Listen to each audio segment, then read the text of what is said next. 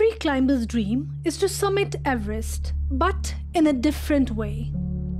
Some choose difficult paths, some walk without oxygen, and some even complete their expedition without any guide. As ever, climbers want to become the first person to do something new during their expedition. More than an adventure, it has become a pursuit of ambition and competition. But they all share a common. They climb up and descend Everest on their feet. But a 23-year-old young boy is soon going to even challenge this and become the first climber to descend Mount Everest on his skateboards. Yes, you heard me right. I'm talking about Marco Siffredi.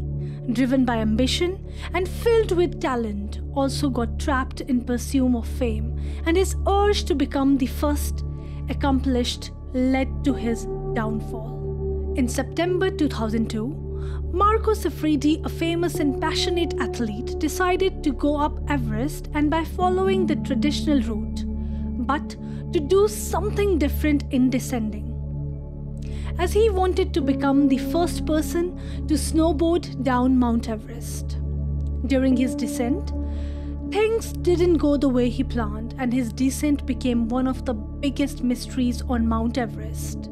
Today, I will tell you the story of a man who attempted snowboarding on Mount Everest.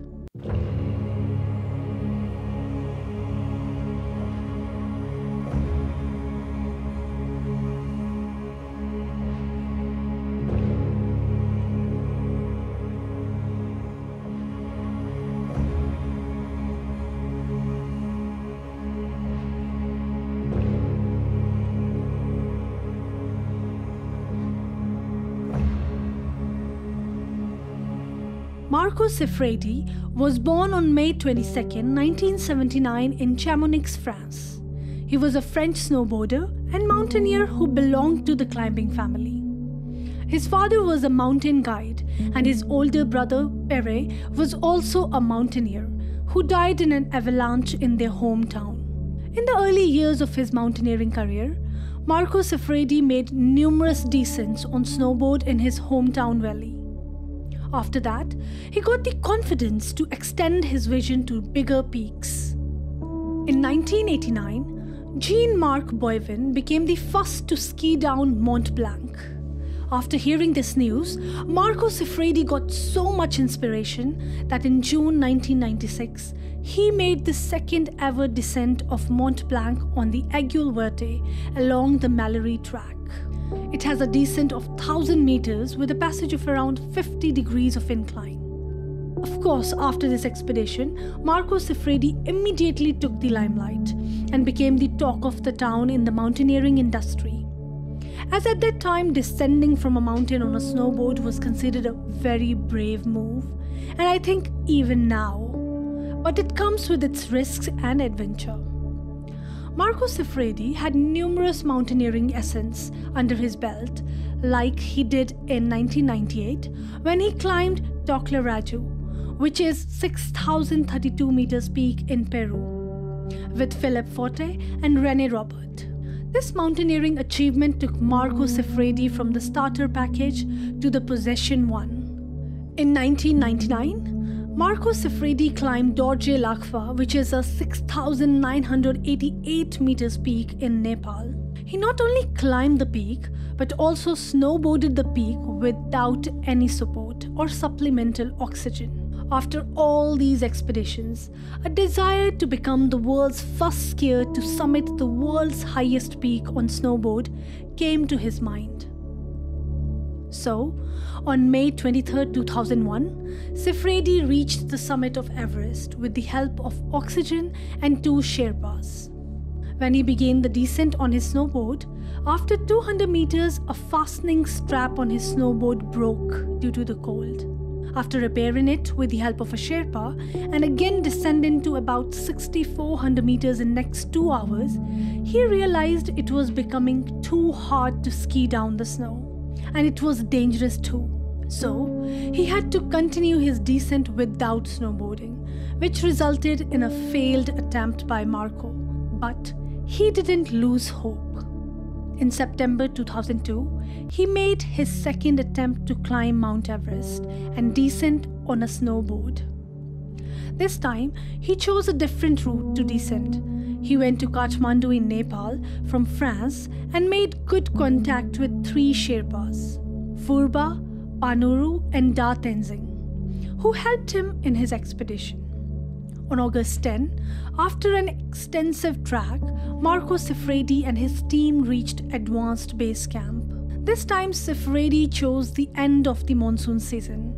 As in monsoon season, the snow accumulation may be high and he would be able to snowboard his entire descent. On August 23rd, he made his first move towards Everest from Camp 1 and he lost the signal for two-way radio. But they were able to manage communication by satellite phones. But Siffredi continued his expedition from Camp 1 to Camp 2 and 3 to the Death Zone, which is 8,000 meters above sea level. Well, Death Zone is one of the scariest regions on Mount Everest, as this region has precarious landscapes and is, yes, the hardest place for any climber to breathe. Well, way before reaching Death Zone, Siffredi suffered from a severe headache when he reached just 6,000 meters above sea level. He was not able to eat, sleep, or even put on clothes. But he recovered fast and he was ready for the climb.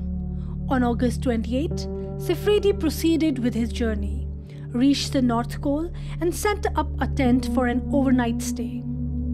After taking a rest, Marco was ready to snowboard. But an unexpected storm started. Despite bad weather conditions, Siffredi fastened his snowboard bindings and descended alongside the fixed ropes. After the successful surfboarding session on August 31st, Marco and his team reached Camp 2 at 7,500 meters above sea level. On September 2nd, the weather conditions did not improve, but hope was the only option. So Marco didn't stop his ascent to Camp 3. On September 4, weather forecast stated that Everest would encounter a slight snowfall in the upcoming days. On September 8, the weather would be clear. After hearing this forecast, Marco became ready for the summit push. According to him, the hardest part has yet to be done. Don't get carried away. On September 6, Marco left Camp 2 and reached 7,900 meters above sea level, established high camp and shared an update on his expedition status with his friends.